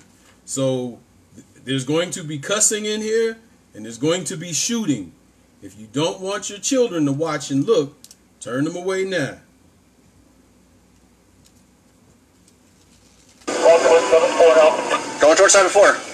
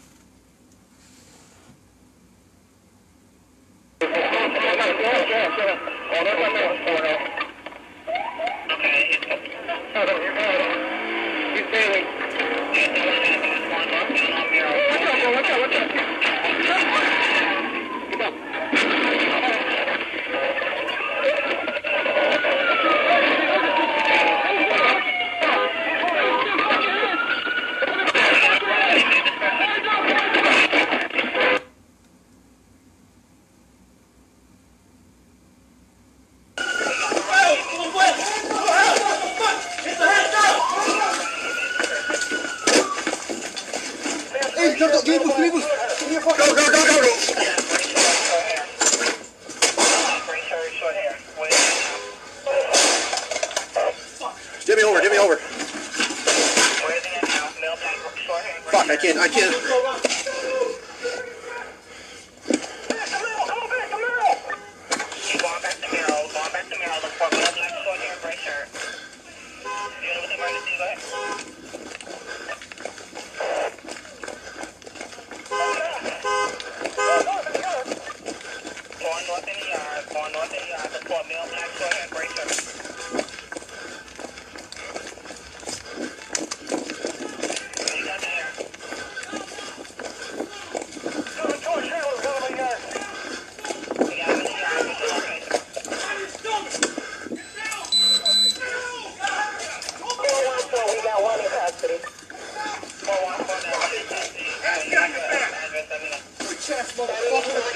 Put your hands behind your back. Fucking shoot at us. 7351 on Miro. Hey, you okay, nigga? All because we won't keep the commandments. That's us out in the streets committing crimes, running from the police, putting other people in their life in danger, and then we turn around and get mad when the police do something to us. If we kept the commandments of God, none of this would be happening. I saw somebody say on the line that we should be mad at our ancestors for this. You're halfway correct. We got to be mad at ourselves too. We can't sit up here and just blame our ancestors. They're the ones that started it. But all this time, through each generation, the Lord has been trying to tell everybody within Israel to repent and turn from your ways. And if we all did, this would all stop. But it's not going to stop because Israel's too deep in this. That's why it ain't going to stop until the Lord comes back. Well, what about the innocent people? What about, why is the innocent people getting killed? We're not going to read it because I don't have that much time, but you can read Joshua 7. You can read Joshua 6 and 7. One man, when they went into Jericho, one man stole a Babylonian garment. He stole a Babylonian garment. And he took some money for himself that was supposed to go in God's treasury. When they came out, he hid it. When they went to war, 35 men died because the Lord backed up off the nation of Israel. One person's action sinning against the Lord could have an effect on someone else's life. And I don't really think people see that. It really can. Let's go to Zechariah 1. And we're going to start reading at verse 14. Because there's always hope. Right? Zechariah 1 verse 14. So the angel that communed with me said unto me, Cry thou, saying, Thus saith the Lord of hosts, I am jealous for Jerusalem and for Zion with great jealousy. I am very sore displeased with the heathen that are at ease. For I was but a little displeased, and they helped forward the affliction. So the Lord got his anger that he's justified over the other nations. He's justified in his anger. Because he's like, I was just a little bit upset with them, but y'all taking it further than that. And he's going to deal with them at the end of days. Therefore, thus saith the Lord, I am returned to Jerusalem with mercies. My house shall be built in it, saith the Lord of hosts, and a line shall be stretched forth from Jerusalem. Cry yet, saying, Thus saith the Lord of hosts, my cities, though prosperity shall yet be spread abroad, and the Lord shall yet comfort Zion, and shall yet choose Jerusalem. That's where our faith has to kick in. Because the Lord's telling us what he's going to do in this book, but do you actually believe it? Or do you want justice now? Do you want to sit back and just say, okay, I know this stuff is happening. I'm going to just sit back and let the Lord do what he got to do. And then I'm just going to wait on his reward. Or are you going to let the carnal side of you say, no, I want revenge now. I want revenge. Let's go to Proverbs 24. And I want to read this especially for some of my brothers and sisters for a situation that happened last week. Proverbs 24 verse 17. Rejoice not when thine enemy falleth, and let not thy heart be glad when he stumbleth. So when your enemies fall, and I see this with other Hebrew camps, when somebody gets caught up in something, everybody's like, hallelujah! Hallelujah! Praise the Lord, took them evil devils down. Lord said not to rejoice when you see that, but also when it happens within Israel. If one of your brothers and sisters have been treating you wrong, and you've prayed and said, Lord, please get this guy to change or whatever, and they change, yeah, you should rejoice in that. But if they don't and they fall, rejoice not when thine enemy falleth, or let not your heart be glad when he stumbleth, lest the Lord see it and it displease him, and he turn away his wrath from him. You don't want that to happen. Somebody been vexing you for the longest, and they finally, you ain't got to deal with their vexation, and you sitting up here, hallelujah. Especially if I'm going to do it, I'm going to go in private, and I'm going to be like, thank you, Lord. But I'm not going to rejoice in front of people, because the Lord is like, I don't want to see that. I did what you wanted me to do. Just thank me for it. But don't be out there celebrating with the rest of the world.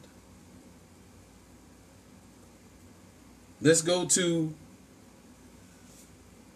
where did I just go to? Matthew 5. Yeah, Matthew 5.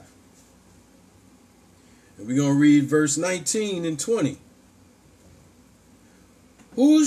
Whoever therefore shall break one of these least commandments and shall teach men so shall be called least in the kingdom of heaven.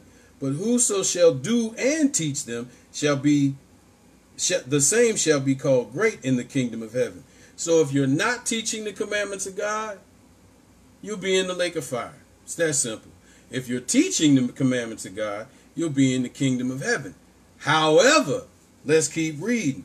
For I say unto you that except your righteousness shall exceed the righteousness of the scribes and Pharisees, ye shall in no wise enter into the kingdom of heaven. Do you guys understand that the scribes and the Pharisees knew the law too, and they taught the law? But what was missing? There was something missing from them. Let's go to Galatians 5. There was something else that was missing. They knew the law. They could hit it real quick. They throw scriptures on you back and forth. But there was something missing. And we're going to read what that was. Galatians 5. And we're going to start reading. Oh, I'm in Ephesians. Galatians 5. And we're going to start reading at verse 22. Galatians 5 and 22.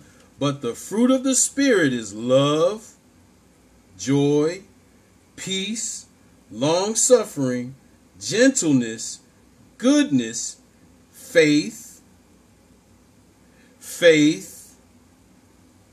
meekness, temperance. Against such there is no law. And they that are Christ have crucified the flesh with the affections and lust. If we live in the Spirit, let us also walk in the Spirit. If you don't have the law and the testimony, if you don't have commandments of God and the faith of Jesus, which is the fruits of the Spirit, you're not exceeding the Pharisees, Israel. You're literally the Pharisees. So again, if they hate and you hate, what sets you apart? I'd like to thank everybody for tuning in. Please subscribe to my YouTube channel. I'm going to load this up to YouTube a little bit later. What else? Happy Sabbath. All glory to the Father. In the mighty name of Jesus, who's blessed forevermore. Y'all have a good one. Share, like the video. In Jesus' name.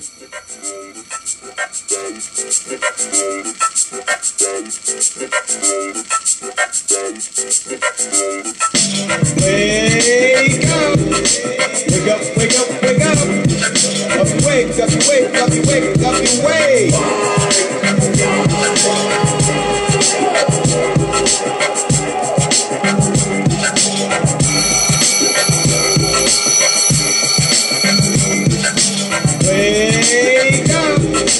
Wake up, wake up, wake up! Up you wake, up you wake, up you wake, up you wake!